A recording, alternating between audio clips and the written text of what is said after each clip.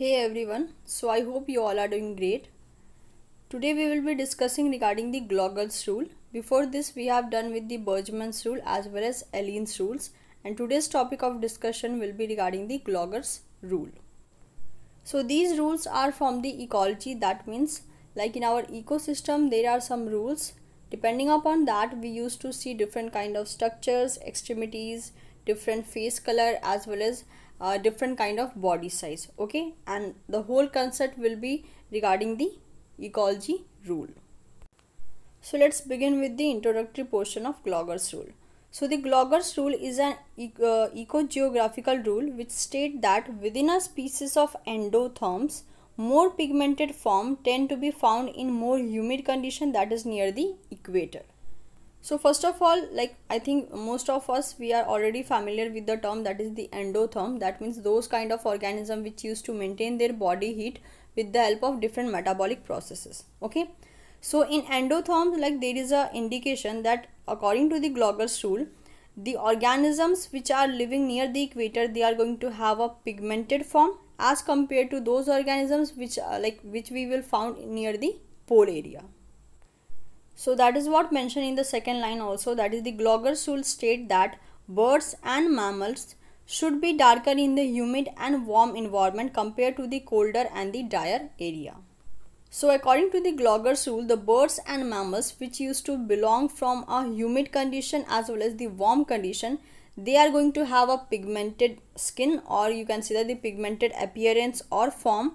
And if we compare them with those kind of organisms which we will found in colder area, so they are going to have a less pigmented form. Okay, so this is very simple, that the organisms which are living in a drier condition or the warm condition, they will have a dark pigmentation skin, and the organisms or humans who are living near the polar area or the colder area, they are going to have a less pigmented skin as compared to those organisms which are living in a humid condition as well as the warm condition.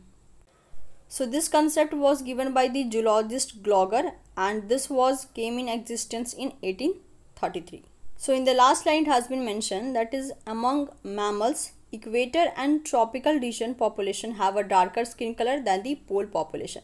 In fact, we can easily able to detect this in a real scenario also, that the person or an individual who are belonging from a polar area or the colder area, they are going to have a less pigmented skin as compared to those person or those individual which are living in a drier and humid condition, that is mainly the warmer condition or warmer environment. In front of you there is a representation of Gloger's rule, or you can say that some pictures are there which is going to support the Gloger's rule.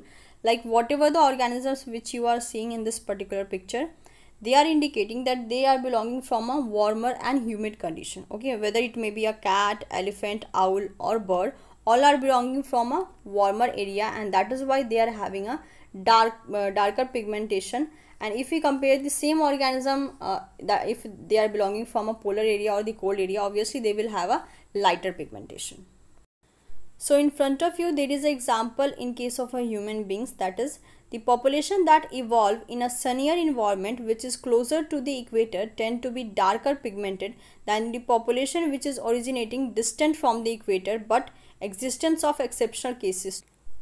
So the individuals which are belonging from an area where there is a very high intensity of sunlight, and that particular area, the organisms or humans, they are going to have a darker pigmentation of skin as compared to those organisms which are living near the equator. Okay, but that doesn't mean that in a sunnier area or in a warmer area we are not going to get the light color skin. Okay, that is why it has been mentioned that the existence of exceptional cases is also available. So depending upon that we have to consider this rule, because we can't use to eliminate the exceptional cases, because still we can see that whether it is a warmer condition or colder condition, might be in a colder condition you can able to see some organisms or some individual with a darker skin color, and even in a warmer condition also you can able to see some organism with a very light pigmentation of skin. So this exceptional cases is also applied in case of a humans, because in sunnier area or the warmer area also you can able to see some of the individual with a very light skin color. Okay, so that will be a exceptional case if we consider the Gloger's rule. In the last line it has been mentioned, that is, the color variation associated with the Gloger's rule is mainly due to the differences in the melanin pigmentation. So melanin are the most common pigment in bird and mammals, especially in those birds and mammals which are living in a warmer area or the hot area. So in the last paragraph there is a reason that why the organisms or individuals who are belonging from a warmer area, they are going to have a dark pigmentation skin or dark pigmented skin, because they are going to have a lots of melanin production in their body.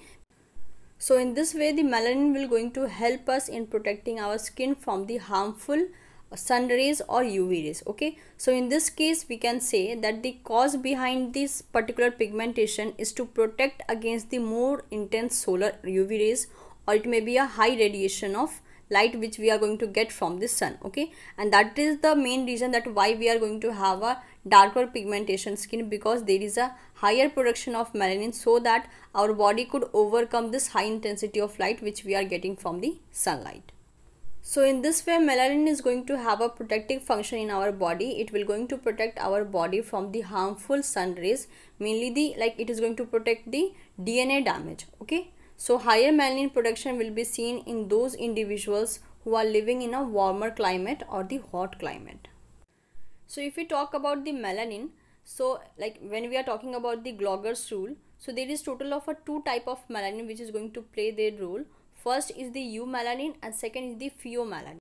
So the organisms which are living in a drier condition or a hot condition, in them there is a reduction in a eumelanin, but there is a normal production of the pheomelanin, and that will going to result in a brown color skin.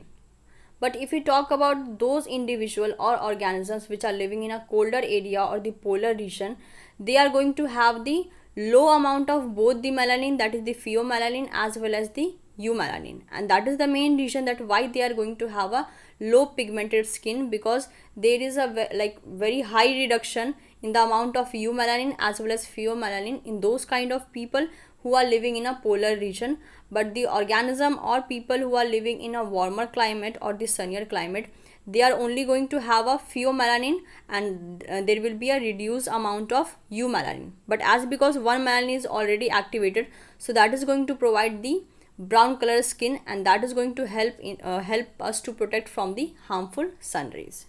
So in the picture itself there is a representation of a different skin color, and this is indicating the area from where these peoples are belonging, but obviously some exceptional cases are also there. In front of you there is a picture representation in which you can see the difference in pigmentation. Okay, so the darker pigmentation owl, it is belonging from equator region, and the low pigmented owl or the light pigmented owl, it is belonging from a polar region or the colder region.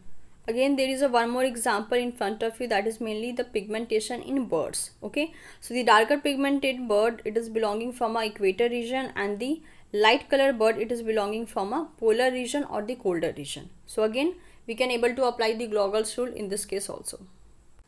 So in this way you are going to get so many examples regarding the Gloger's rule. Mainly there will be a difference in pigmentation if we compare equator as well as polar region people, birds, or it may be a mammals.